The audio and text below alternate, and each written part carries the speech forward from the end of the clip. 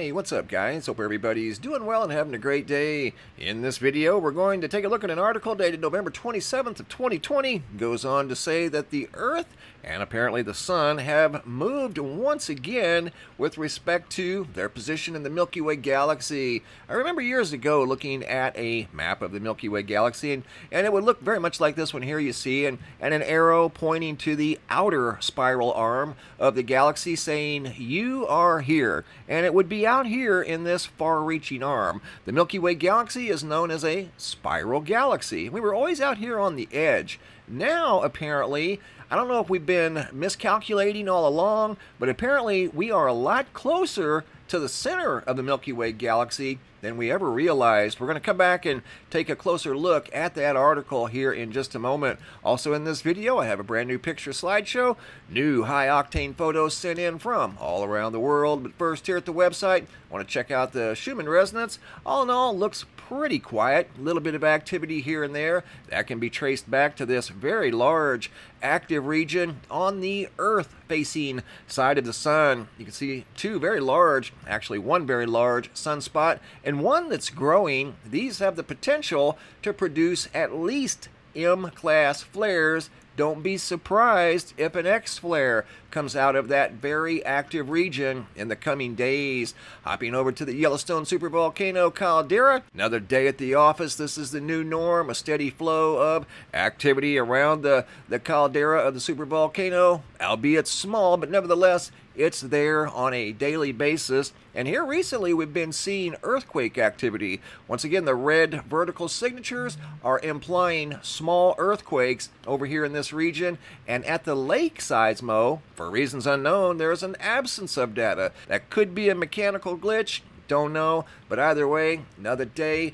at the supervolcano caldera. Now I want to go over to sciencealert.com. Article dated November 27th of 2020. It says Earth is a whole lot closer to our galaxy's supermassive black hole than we thought. It seems that the Earth has been misplaced.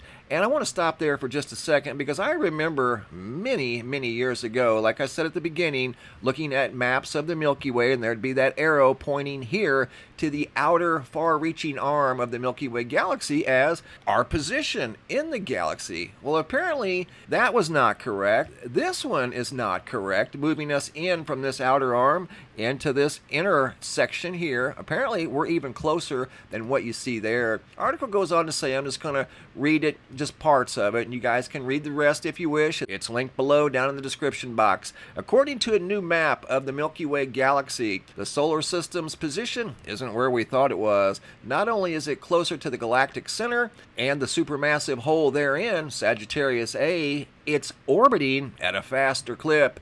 It's nothing to be concerned about. We're not actually moving closer to Sagittarius A, and we're in no danger of being slurped up, the article goes on to say. Rather, our map of the Milky Way has been adjusted, more accurately identifying where we've been, apparently, all along. Again, I want to emphasize, that's a long ways to assume that we're way out here, and now, according to this article, let me scroll down to the map, we are way over in here. So instead of being in this outer spiral arm, like I remember years ago, and leave a comment down in the comment section if you also remember those maps. I remember them as if I was looking at them yesterday. The Earth and obviously the Sun being out here in the far-reaching arm of the spiral galaxy of the Milky Way. Now we are way in here. Another 2,000 light years closer to the center of the galaxy is basically what this story sums up than originally thought. And they're using new instrumentation, apparently out of Japan. And back in 1985, we were, according to calculations, 27,700 light years from the center. Now, according to new calculations, we're 25,800 light years from the center of the Milky Way galaxy. But the thing I found most interesting was I remember crystal clearly us always being in the outer arm of the Milky Way galaxy, or pretty close to it, never in that close. That's a long ways away. And the Milky Way galaxy is approximately 100,000 light years across. So we are much closer to the center of the galaxy than originally thought. But leave a comment down below if you guys remember being farther out on this outer edge. And see this movement line I put on here? This is how I understand it anyway, how the sun, and of course we travel with the sun through the Milky Way galaxy. This is how we move through the galaxy. This is the ecliptic plane if we were looking at the galaxy from an edge field of view. The sun goes down, up across the ecliptic plane, and then back down. Our position right now, and as part of this whole ascension process, we are up here. The sun is above, and it's at its peak above the ecliptic plane of the Milky Way galaxy. That's where the ascension process comes from. We're way up here.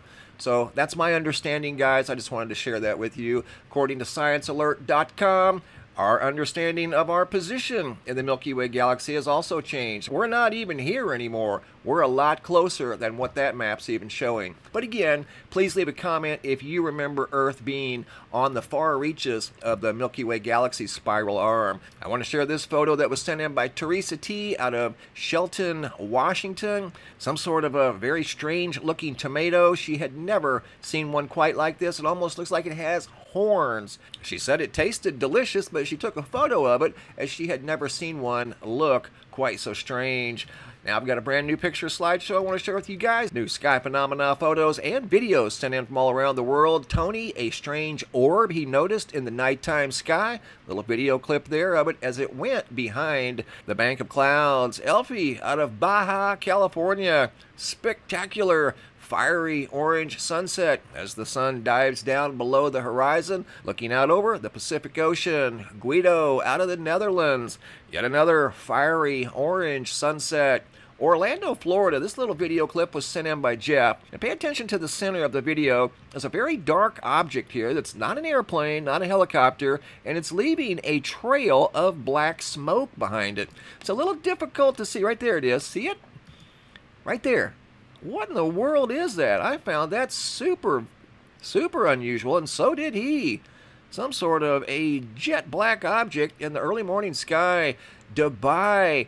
FRANCOIS sent in this photo of some spectacular roll clouds or gravity waves, very, very low to the ground. Oregon, FLASHBACK, another fiery orange sky, and then it turned to almost a light orange, maybe even a version of pink. Here's another photo out of Oregon by FLASHBACK. Colorful clouds in the proximity of the sun. North Las Vegas, FREDL.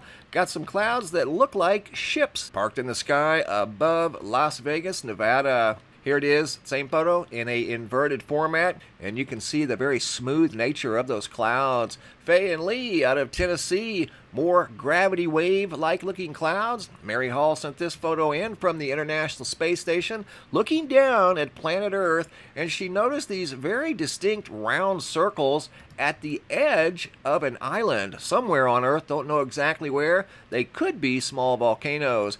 Here's a photo. I actually took this one myself, a screen grab from the International Space Station, as I too was watching it for a few minutes the other day, and I noticed these beams right here that were very obvious as the space station was flying over a section of the planet that I'm not sure exactly at the time where it was.